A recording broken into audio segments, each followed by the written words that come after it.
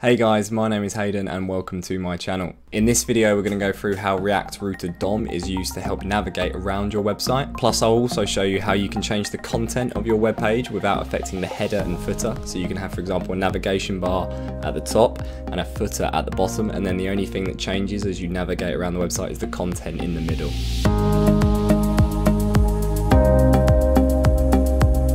So firstly, if you have not checked out my previous two videos where we created the header and the footer for a website, do go check them out because that will help you get up to speed to where we are in the code base now. I'll leave a link in descriptions and have cards and all the good stuff pop up here. First, I just want to quickly go over what React Router DOM is, and then we'll dive into how to change the code that we've currently got in order to use React Router DOM in an effective manner. So let's just quickly go over what React Router DOM is. It is a package in React and React Native apps that allow you to navigate around a website and link certain components to certain URL patterns. So for example, you could have mywebsite.com that will render, for example, your home React component, and you can have, for example, mywebsite.com/about, which will render the about React component that you've built that will, I don't know, display all the about you information and stuff. And you can have, for example, another mywebsite.com/shop, and that will link you to the shop React component that you've made and basically the shop page and all the information related to that. So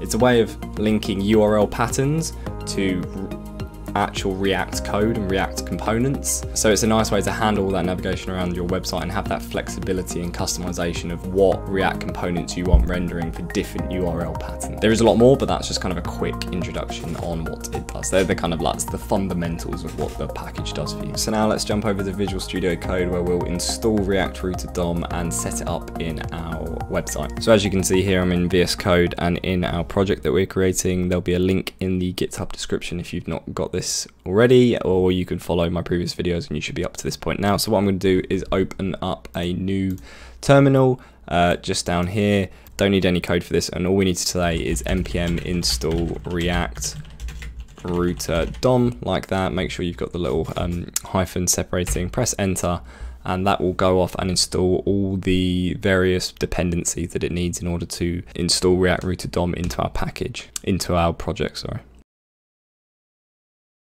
So that is now finished installing, and you can see it's added various packages to our package lock and package.json now. So now if we open up package.json, you can see down here we've got a new dependency in our project that is React Router DOM version 5.2.0. So that is all we need to do in order to install React Router DOM. So now we can use that package and import that package into our project and start using it. Now we've installed the React Router DOM package into our project, we can close down that and we can close down our terminal, and I want you to navigate to app.js. So this is, if you've been following along in the code tutorials before this, this is where you should be up to in the project. There are three main parts to React Router DOM, which is for example, as this is a browser app, we're using the browser router.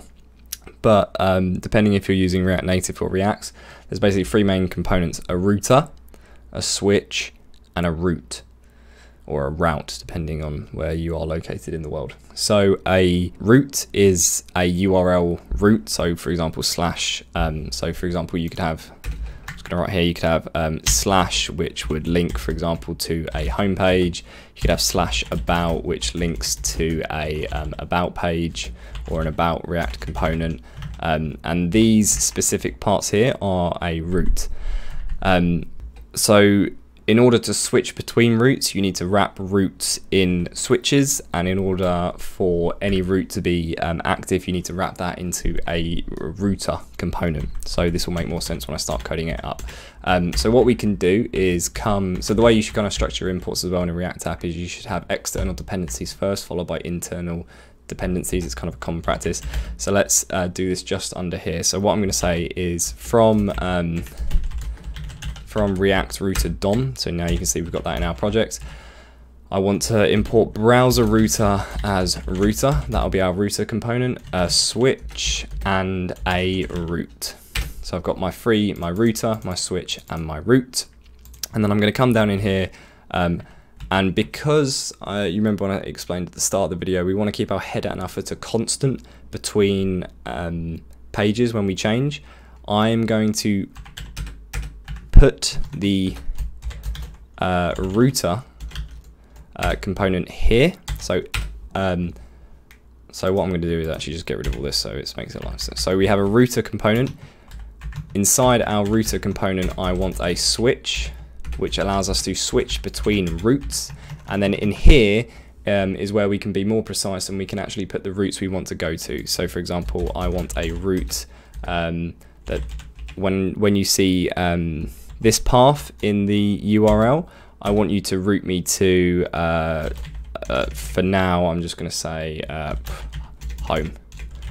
So that'll be our home page. And I want another route that when I change URL and I change it to about, it changes this to about. So that's basically it. So you have a router which can switch between different routes. And this is a route for the home page, and this is a route for the about page. And you can see the only time this is going to re-render a React component is anything that's inside or below our header and above our footer. So if I now go over to the terminal and do npm start and start our app, so there you can see, so what I'm going to do actually is just here put in some line breaks just to make the gap here a little more obvious. So there we go, you can see we have our header at the top here and our footer at the bottom here, and then we have the home route. And then why is it picking home? But basically because in my URL pattern up here, you can see I've got localhost port 3000. I'm not specifying anything, so that's exactly the same as, for example, doing that and having a slash at the end of that URL pattern. So that is rendering home there. And if I was to change this now to /about, so if I go up to my URL and type in /about, and press enter. Okay, so the reason why this doesn't change, I just quickly read over the docs, is because when you look, what switch does is when it types in a URL, it will try and find the first child that matches that URL. And because this, I'm going to remove that, and because this matches everything, it will always render home and never render anything else underneath it. So what I'm going to do here is move about above the root home, so you can see now. So what I'll do is I'll come back here, so you can see if I have slash doesn't match this pattern, this path pattern, so it doesn't render this about, but it does match this pattern, so it renders home. And then if I type in /about now, you can see the content of the web page has changed and about has been rendered onto the screen there. And you can do this with lots of more different routes that you want. So for example, if you wanted a contact, and you could have a contact me information, and then when I type in contact in the URL, you see contact is changed. But what's important to note here is that because the way our app is structured, you can see the header and the footer component is not within the router component, which means that the only part of the web page that is actually re-rendering is this part in the middle, which is this part here. So the header and the footer are not re-rendering when this changes. It's only the content in the middle, which is very optimal. If you have, for example, like consistent headers and footers on every page, you don't actually want to change the header and footer. It's pointless re-rendering all that information, just re-render the content of the web page. So obviously this is not a very practical example, because obviously you have to change the URL manually at the top here, which is obviously not what we want. We want to link buttons to be able to change the content on the web page. So React Router DOM has an element called link that we can import, which is, we can just go up there and import it in here. And then what we can do is add that, we have to add it as a child of router. Actually, I don't believe that's correct. I think it can go anywhere. Well, let's find out. So let's say in here we're going to have a. So in order to add a link, all you have to say is I want to link to, and this link will take me to the about page, and this is button about.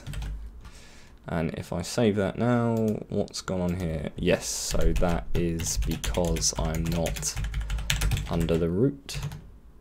Yes, cool, perfect. Cool. So what I've done there, so yeah, I was right when I first stated a link has to be a child of router, otherwise React Router DOM doesn't know, because it's not, yeah, it doesn't know, because what link does is it will look for a router in order to switch the routes, and if it's not a child of it, it can't go up the hierarchy tree and find the router, therefore it won't ever change the link. So what I've done here is just made a link that links to the about page, which basically all this saying is change the URL to /about, and I've got a button for about, and then when so you can see here on the contact me page, and then if I click this button about, you can see it's changed the URL to about, and the content of the website's changed. And similarly, I can change this to contact, and this to home, and this can be button home, this can be button contact. Oh, let's just add some, so I'm just adding a line break there to make it easy to distinguish. So I've got 3 buttons here: home, about, and contact. I'm currently on the about page. If I press the about button, the URL gets changed to about, and the content of about is rendered there, and obviously nothing changes because we was already on that page. If I click button contact, the contact URL changes up there, and contact me changes, and if I click home, you know, we're in the home page here, or just the, you know, / directory, and the content of the web page changes. So that's basically it. That is the fundamental bread and butter of using React Router DOM. You have a router, so what I'd recommend is putting router in your top level app element. You have a switch, and then a switch must have routes as children, and then you can just have these links all over your website that you click, and they change the URL pattern at the top, and obviously that can render different things. So it's not just pure like strings that you can put down here, you can actually put React elements. So let me show you. Let's just, for example, take the header component. So we're going to render the header component twice now. So actually, let's do the footer because it will be easier. So let's say when we're on the about page, actually what we want to do is render the footer component there. So all I need to do is add footer there, press save, and you can see, look, when we're on the about page we get an extra footer. If I change the contact me page, that is gone now. So that's basically it. So now you can see how we can link basically URL paths to React components here. So hopefully that made sense. If that didn't, please comment below and all that good stuff. I tried to make this quite simple, but yeah, look, as you can see, look, when we're in this about page, we get an extra footer because we have a footer being rendered here and a footer being rendered down here. So this is the one down here, and this is the one that we're rendering in the about content. And then when we click these other buttons, obviously we're just getting home and contact me. So there we go. There is a quick tutorial of how React Router DOM works, how you can have different React components rendering for different URL patterns, and how you can have buttons which change the URL pattern so people can navigate around your website. So for example, now we can change the header navbar to, when we click those buttons at the top, it actually renders, you know, home, about, portfolio, shop, blog, contact us, and they can render different React components that we want for different pages. So hopefully in the future, if you like this tutorial series, what I will do is, like, you know, build an about page, build a contact me page, build a shop page, and then we can link React Router DOM up to being able to, like, you know, click that button and it renders that React component, so you can see that changing on the screen. Hope you enjoyed this video. If you did, please give it a thumbs up, please subscribe, like, all that good stuff. It helps me out. You know, if you think I'm making good videos, please comment down below. I'd appreciate the comment. If you think I'm making bad videos, please also comment down below, because I don't know what I need to improve until you guys tell me. So yeah, check out my other videos in this tutorial series. There'll be more coming out soon. Thank you very much for watching, and I hope you have a great day, guys. See ya.